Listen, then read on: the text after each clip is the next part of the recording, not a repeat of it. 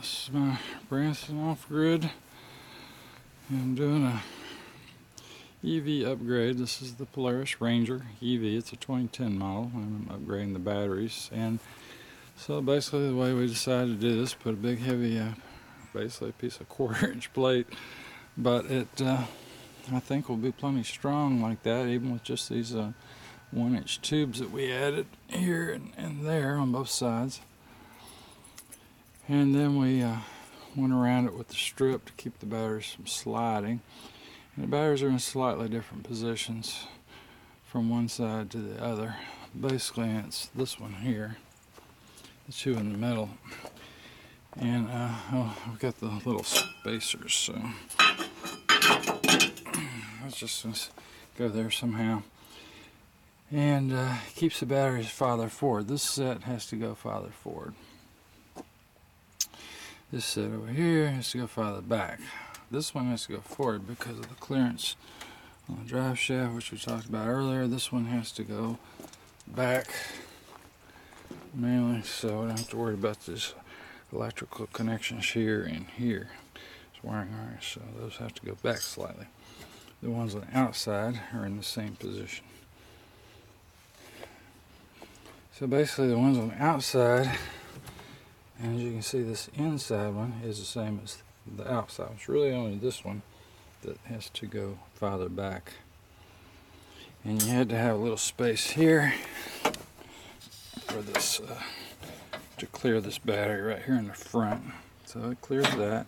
And then the brake line had to be, there's a little clip up here in the front. And I had to cut so I could reroute the brake line and put it on the other side of the battery.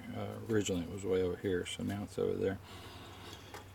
And then, like I said, my strap will help to hold these. These will be on the inside and between the battery and the strap here and the brake line. There's under that. So all that will be held in place. And that kind of fits around the outside of the battery. A little tight, but it works. You can see I'm kind of grinding off the welds.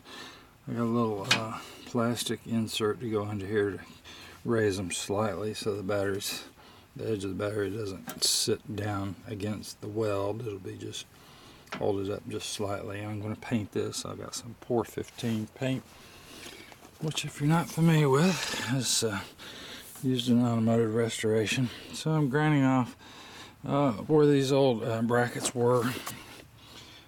Brackets, 2 brackets on each side. So I'm cleaning all that up, cleaning up the welds, the slag and stuff like that. And then I gotta put the metal etching compound. You clean it, you do a metal etching compound, then you put a Part8 on here. So it'll look good when it gets done, and all this rust will be out of here for the time being. And that's will be this project, and then I still got to work on the front axle. But oh, and then the other part of this is that he cut these tubes, welded in a whole new upper piece, which I had bent, and I bent these tubes, and they basically formed these tubes, and did a really good job fitting that in there. So that all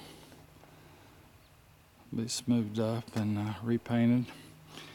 And then hopefully we'll be back together and ready to go, and I'll probably have to take it somewhere and have that front differential rebuilt.